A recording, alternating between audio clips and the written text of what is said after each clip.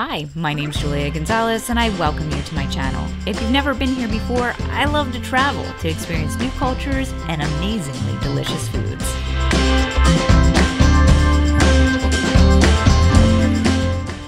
On the last episode, I was on the hunt for the best ceviche in Miami, visiting 3 ceviche hotspots. This week, we brunch. I'm going to share with you my favorite brunch spot in Miami, and we're going to pop into one of my favorite historic landmarks that you have just got to see.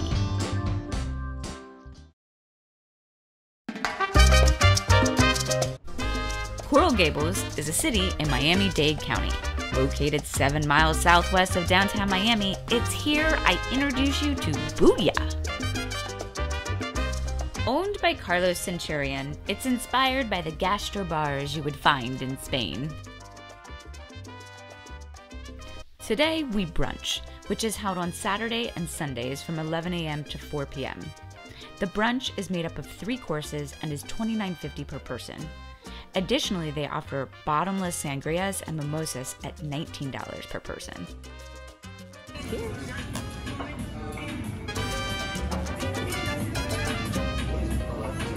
Oh my god, that's delicious. First up, we have the grilled flatbread. It contains mozzarella, a poached egg, caramelized onions, oyster mushrooms, and bacon. All right. I loved how cheesy it was, and the caramelized onions and the oyster mushrooms just gave it this extra flavor that just, pops in your mouth. Croquetas are just a classic Spanish tapas that I never turn down. Filled with serrano ham and deep fried to perfection, I love how they have added the fig jelly for dipping on the side.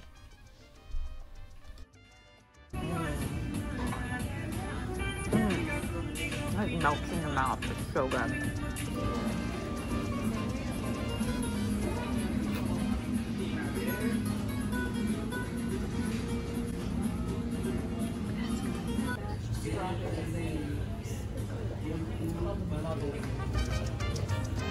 A little bit of chicken, a little bit of waffle, a little bit of syrup.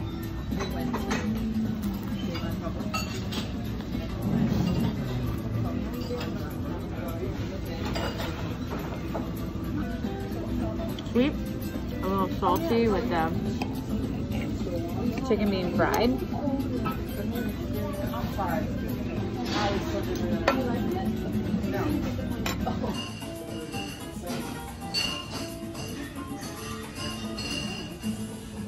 Booyah, you got me with those cocktails. Each one is so well crafted.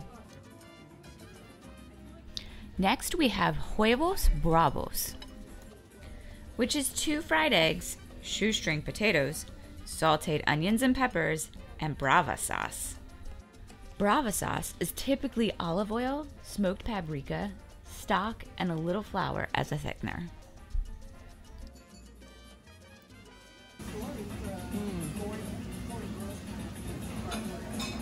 Peppers are amazing.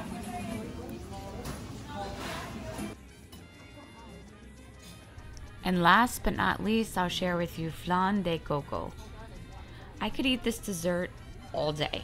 It's coconut flan served with passion fruit sorbet. Oh my god, it's heaven on earth. The sherbet gives it this kick. It's this huge kick of flavor. The flan kind of milds it.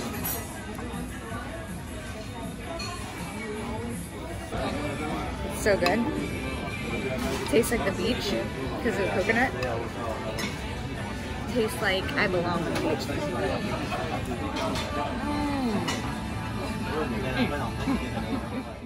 Now with my belly full from Booyah, it was time to venture out to my next stop. Most know Miami for the pristine beaches, non-stop nightlife, and warm weather.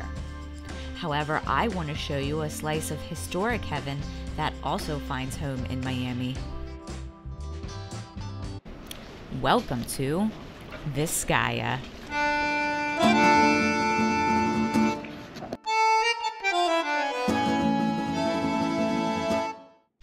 When driving up the tree-shaded drive, the hectic Miami city life falls away, and it feels like you're being transported back in time.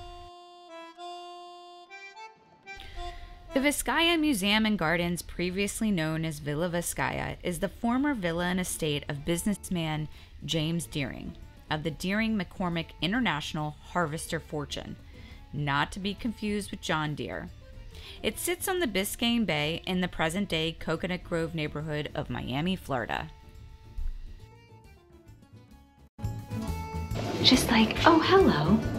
Hello, gorgeous.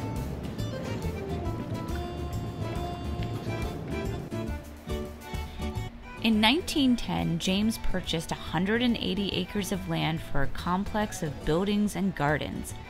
Vizcaya was his passionate endeavor with artist Paul Chalfin. Deering and Chalfin were introduced in 1910 by a renowned decorator named Elsie Day Wolfe. She introduced Chalfin to Deering for the interiors of his Chicago home.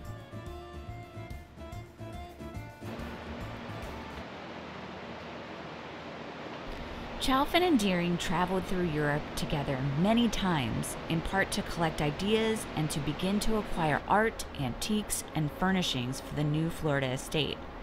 The collaboration of their travels is a lasting memorial of their creative relationship from 1914 to 1923.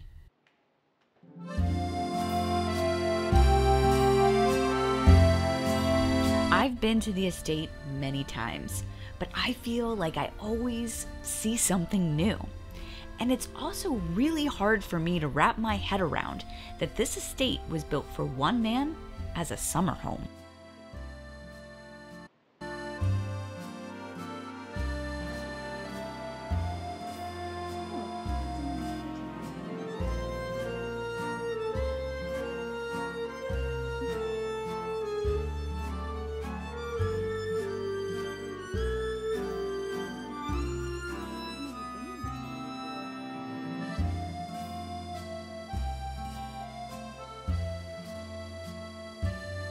Vizcaya is distinguished for its Italian Renaissance-inspired Mediterranean Revival architecture. In addition to the sprawling Italian Renaissance Revival gardens and perfectly executed interior architectural elements with European, Asian, and American furnishings.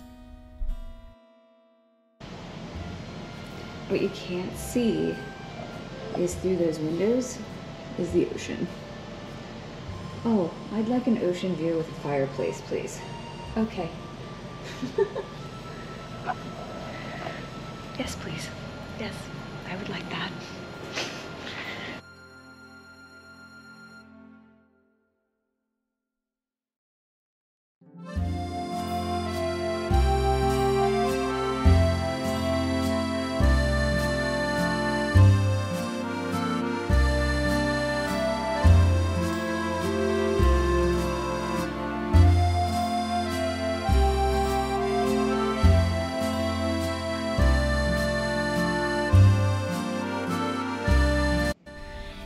Unfortunately, Deering died in September 1925 while on board the steamship SS City of Paris en route back to the United States. After his death, Vizcaya was inherited by his two nieces, Marion Deering McCormick and Barbara Deering Danielson.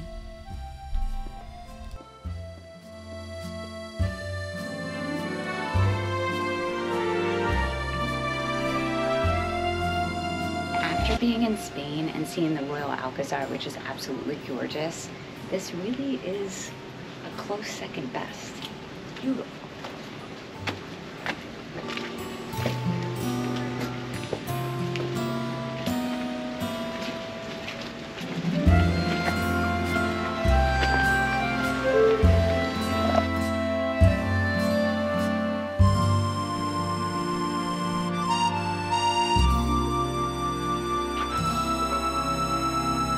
In 1945, they sold significant portions of the Vizcaya property to the Catholic Diocese of St. Augustine, Florida, to build Miami's Mercy Hospital.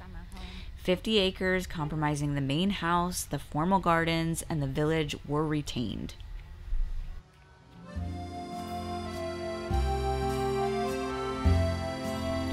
Lastly, in 1952, Miami-Dade County acquired the villa and formal Italian gardens, which needed significant restoration, for $1 million.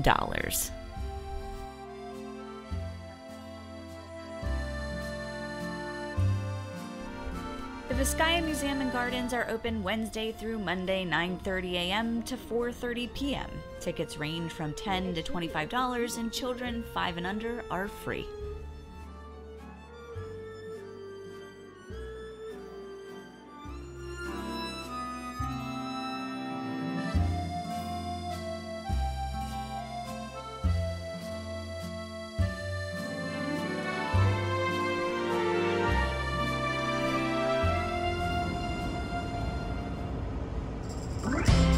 That concludes my brunch day in Miami. I hope you enjoyed this video. Make sure to hit that subscribe button to see more travel and food videos. And until next time, go explore. There's a whole world you deserve to see. Oh my God, that's delicious.